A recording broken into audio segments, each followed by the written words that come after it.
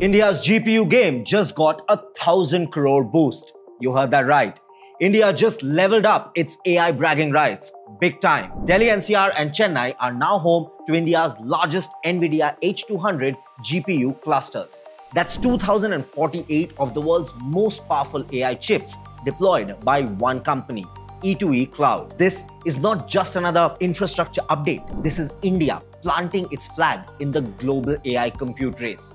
Let's break it down for you. With 1,024 H200 GPUs in each cluster and a whopping 288.8 TB of GPU RAM, E2E Cloud is offering unprecedented compute capacity. These H200s deliver 2.4 times higher memory bandwidth, very essential for training massive AI models like DeepSeek or next-gen LLMs. And now, all of it is available through E2E's TIR AI and ML platform, a simple click-to-deploy interface designed for developers, researchers, enterprises, companies, and more. No infra setup, no ops chaos, just compute, at-scale compute. But this is not just about raw power. It's also about accessibility. TIR makes AI infrastructure available on demand for the likes of, say, startups, researchers, even coders, and even enterprises with strict data compliance requirements.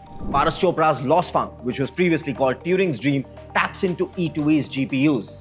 We can't wait to see what they cook up next. And with E2E's sovereign cloud, this compute power stays fully within India, compliant with the toughest data residency regulations in finance, healthcare, and government. So what does this mean for India? A lot more LLMs trained on Indian data, faster AI breakthroughs in, say, pharma, fintech, autonomous systems, and compute sovereignty.